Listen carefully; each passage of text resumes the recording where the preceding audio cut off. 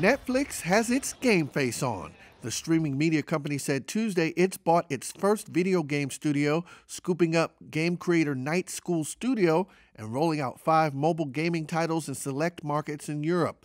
The purchase is Netflix's attempt to move beyond just movies and TV shows as it looks to diversify revenue sources now that the streaming media world is quite crowded with Disney+, HBO Max, and many others.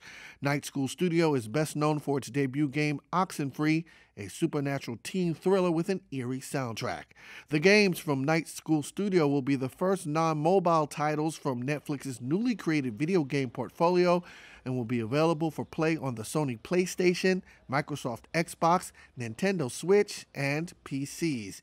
Netflix is not tacking on any additional charge for video games, which can be played without ads and no in-app purchases.